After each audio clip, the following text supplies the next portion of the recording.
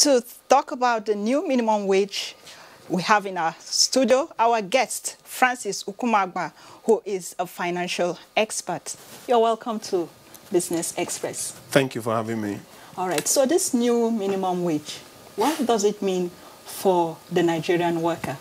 Wow, it's a fantastic move in the right direction. I think we must commend the president for the initiative. Nigerian workers are excited because it's about 60% increase in minimum wage, and it will make them actually elevate most of the poverty and the situations that we have in our environment today. However, we still need to do a lot more. Increase the productivity and also expose people to how they can actually create wealth with little or nothing. Because the minimum wage, even as it is still not enough. Okay. You cannot, where the salary is, you cannot achieve the type of increase that they want. Because if you look at the 30,000 we are talking about, if you divide it by 30 days, it translates to 1,000 naira a day. And if it is 1,000 naira a day, how much do they spend on transport to and fro to work? How much do they spend to eat? If you look at it and break it down, the needs on a daily basis for a 1,000 minimum wage is little or nothing compared to what you can do. 30,000. 30,000 naira minimum wage is little or nothing to what you can do. Okay. What we need to really do is to look at how we can improve productivity and reorientate the minds of our people. We are going to get there. Okay. So, but beyond this minimum wage, do you think Nigerians should celebrate? Yes and no. Okay. Celebrate because they are coming from 18 to 30, which is a major leap. So they should celebrate that it has improved. But no, because even the 30,000 naira is not enough. That's what I'm telling you.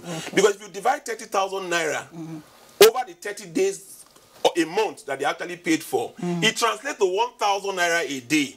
1,000 naira a day, if they take out transport of 600 naira that they spend to and fro to work, and 500 naira they used to eat during the break time, and what they spend on airtime, it translates to a negative of 300. So how do you see it impacting on non-government workers? Well, non-government workers, what they need to do is to reopen their eyes now and see the reality of things. We cannot continue to condone the type of level of employment we are doing in the public sector. Yes, government is the highest employer of labor, but if you look at what is on ground today, the graduates that are churned out of the university every day, government cannot accommodate all of them. Some state governments cannot pay this minimum wage that we are talking about if they continue to have the size of civil servants that they have. We need to reorientate the minds of these workers to open the eyes to the reality that there is more money out there, and productivity. They open their eyes, they can actually create wealth with little or nothing. 30,000 minimum wage. If you want to get married today, you need to spend about 1 million naira. If you are eating and paying transport and another from the 30,000 naira, where will you have the money, the resources to save to marry at the end of the day? So a graduate that graduates today and comes out of the university that wants to work and is paid 30,000 naira might not be able to rent a decent home, might not be able to marry as early as 3-5 years, because you will not be able to save enough money to do that. But money flows in the streets of Nigeria. So what I want government to do is to actually reorientate the minds of our people.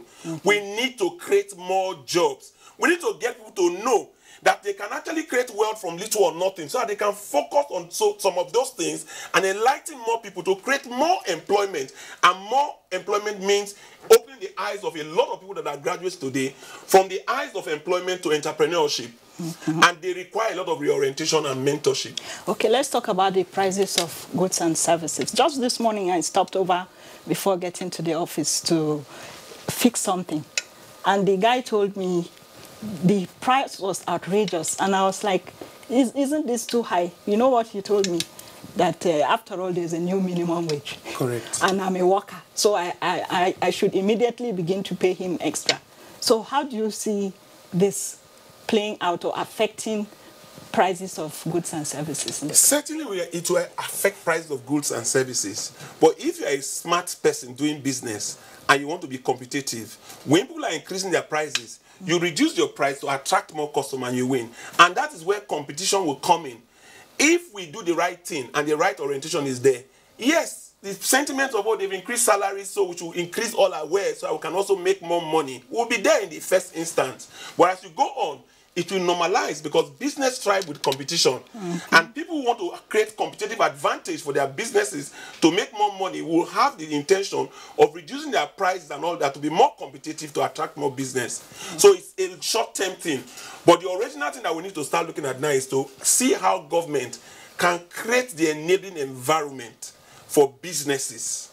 Create the enabling environment to reorientate the mindset of a lot of our young graduates, and to also create the enabling environment to create artisans and people who have vocational schools. So we'll have more people creating jobs to increase the number of jobs. Reorientation will make a lot of civil servants resign. For the state governors who don't know how to pay this minimum wage, they should invite us.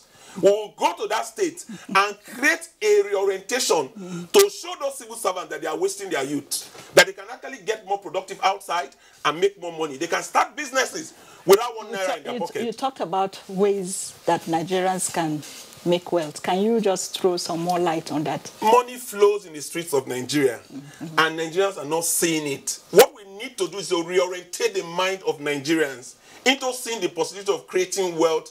If you look at the environment today, just reorientation, looking at the internet, looking at the social media, you know you can open a shop today without one naira in your pocket. All you need to do is look at somebody that is selling some wares, take the picture of those wares and put it on the social media and put your phone number there. People will start calling you. The orientation we have in the past is that people must have money to rent a shop. And looking for money to rent a shop, they're looking for the capital, they sit at home and do nothing. And all you need to do is to be enlightened and reorientated to know that, look, life has moved on. Technology has come. The dynamics have changed, but a lot of people are still waiting and looking at things and doing things the way they are used to doing things. We need to reorientate a lot of our youths. Okay. Should we be afraid that there's going to be kind of so much money in circulation? Not at all. Okay. I don't think there will be so money. The fear of having so much money in the environment and inflation and all that is short term.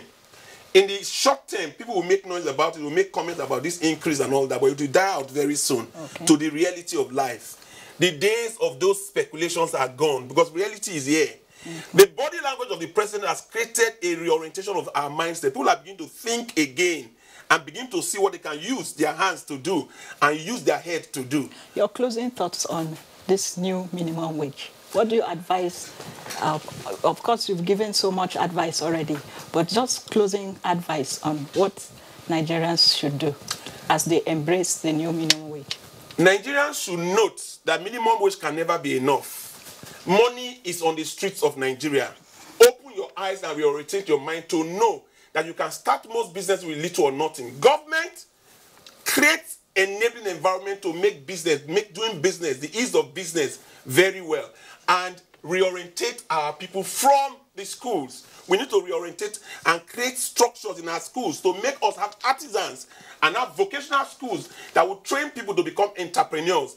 Entrepreneurs will employ a lot of people. And if we train people to be entrepreneurs and they start employing people, we'll reduce unemployment in the Nigerian environment today. All right. Thank you very much. We've been speaking with Francis Okumagba, who is a financial expert. Thank you very much for speaking with us on the new minimum wage. Thank you for having me. All right.